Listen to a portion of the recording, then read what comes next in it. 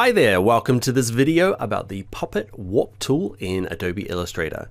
And it's used for a couple of good things. One of them is this, where we get to kind of manipulate type and bend it around so it fits into shapes, but also make monsters dance.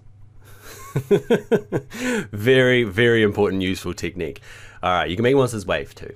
Let's go and do it in the tutorial. Yay! All right, let's get started. Open up the Puppet pin file from your exercise files, and we're going to select on something. Okay.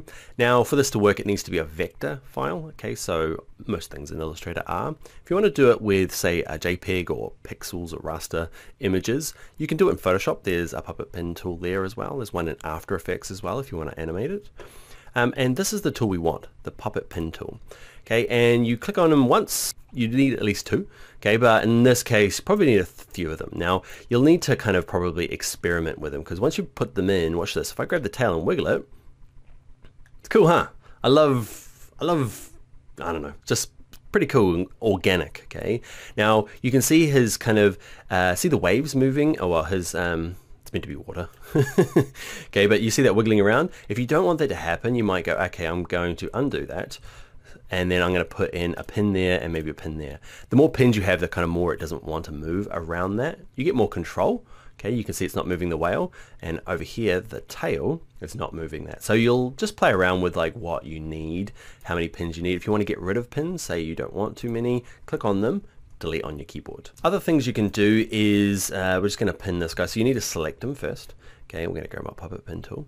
One of the things is you do get artifacts. It's just part of this process. You might have to tidy them out afterwards with the direct selection tool.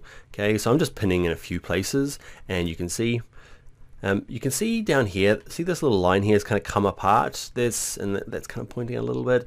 There's no real way of kind of fixing that on the fly. Okay, just get the things where you want it, change your adjustments, and then you might have to go and do some fixing up afterwards. And it's just a really good way of like kind of recurling this. Okay, say I don't want that kind of perfect circle look, I'm kind of just adjusting this.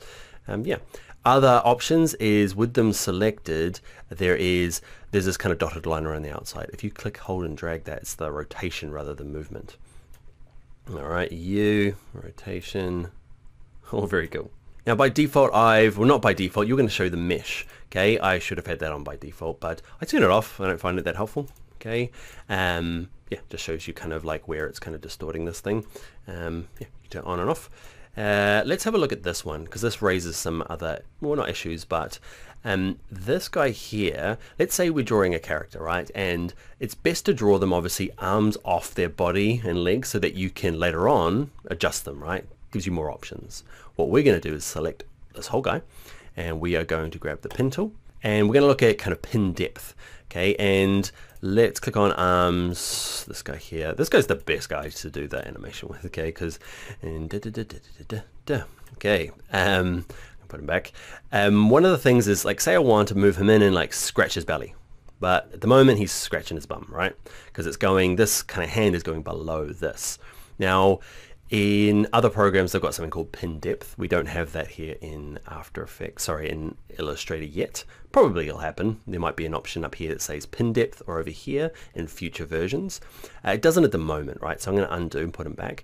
And it's nothing to do with like when the pins were placed. It's all to do with the layer order. So what I can do is I can grab my direct selection tool, click on just this hand here, and I can bring him to the front. So you can use your shortcut or go arrange, bring to front.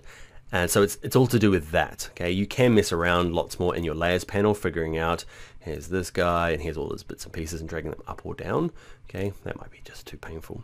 But now if I click on him and grab my Puppet pin tool and I go, he's scratching his belly. Awesome, huh?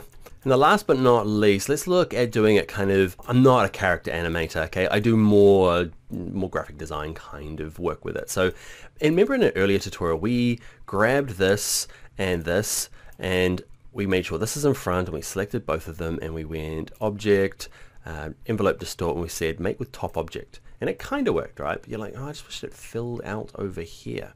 So that's where it gets quite cool, right? Is I can select on this. I am going to grab my Puppet pin tool. Do I need to expand it first? I do. Okay, so with it selected, go to object, go to envelope distort, and go to expand. So now it's just bits and pieces. What I might do as well is I want that heart back. How can I go back in time and get the heart? I know. I should have left the heart there. Object, this guy over here will release. Object, envelope to store, and we'll say release please. So now the two separate pieces. So I'm using this just as a visual guide. Okay, so this top one now, can I click on it? There it is there. Cool, so if I go to object and now I expand them, I'm taking the long road. All right, and what I might do is give myself just a stronger fill so we can see what we're doing. And now grab the pop-up pin tool, and what I'll do is I'll just give it some kind of rough pins. Make sure I'm clicking on the right part. Pin. I'm going to pin it there. I'm going to pin it there. Pin it there. I'm clicking on the actual vector, not in this no man's land here, because that won't work. And I want it. There's a couple of places I don't want it moving from. I want you to guys stay up here. I'm guessing now where I want all these pins. So I want that bit to stay because it's kind of looking nice. It's this kind of group here, okay, that I need. I'm going to bring that out, put another pin there, and just tidy it in. You can see how you can kind of get some really nice. Wow, I guess, yeah, you see it there. It's a bit of control. The other option, well, what we used to do is some of these liquify tools, and they're cool, but they're not as much. You know, you can't have as much control. So goodbye gray box, and it's more like a heart, more-ish. All right, your class exercise is to go and play with this guy, set him up in some different poses. But before you go and do that, I wanted to show you how it works in something like After Effects, because let's say we take this fella, okay, and we stick him into our libraries. Remember, I want to put him into my library. There you go, buddy. Because I want to use them in After Effects, because the puppet tool has like an extra ingredient in After Effects, which is you can animate it, whereas in Illustrator it's kind of flat. We animate it a little bit in the next set of videos, but let's check this out. I'm in After Effects, just making it default comp, nothing special. And here are my libraries with my monster. Here he is. Cool. I might make him a little. Actually, I won't make him bigger. I'm just going to zoom in. I'll make him a bit bigger. And remember, when you're scaling stuff up in After Effects, you need to click on that little button so the vector comes and gets rescaled. Anyway, you can see here it's the exact same little icon, the puppet pin tool, exact same principle. Click them a few times. It looks slightly different. They're yellow dots. Okay.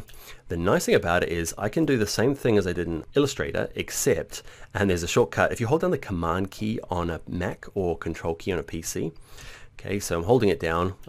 So I can click on the pin first, then hold down that Command key, and then you can see the timeline down the bottom going. You can kind of see the yellow line. I am. It looks kind of crazy, but watch this. If I bring my playhead back to the beginning and hit return on my keyboard, nope, spacebar on my keyboard, and hit spacebar on my keyboard, look at him go. Every time I've made this guy dance thousands of times, but always makes me smile. Okay, you can go back to the beginning and say I'm going to do the hand too. Okay, so with them selected, I'm going to hold that Command key down. See the little stopwatch kind of icon appears. Now clicking, holding, and dragging, and scratch bum time or waving time. Yeah, back to the beginning, spacebar. Yep.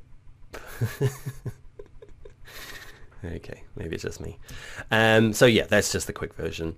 I'm going to jump back into Illustrator. Now I've got a course on how to do that properly with the puppet tool. We look at puppet depth, mesh, and all sorts of starching stuff. So check out that After Effects course. That one in particular is the After Effects and motion graphics course. And one last thing before we go, there's going to be times where we've got this mesh, okay, and we don't want it anymore. Okay, we want to get rid of the pins, and you can do that by going to Object and just go to Expand Appearance, and that kind of gets rid of everything, and it's now just a regular old shape. All right, my friends, that is the puppet pin tool. I hope you enjoyed it, and yeah, I'd love to see what you do with this guy. Okay, make sure you share it with me on the site here and your and social media. And yeah, let's go into the next video.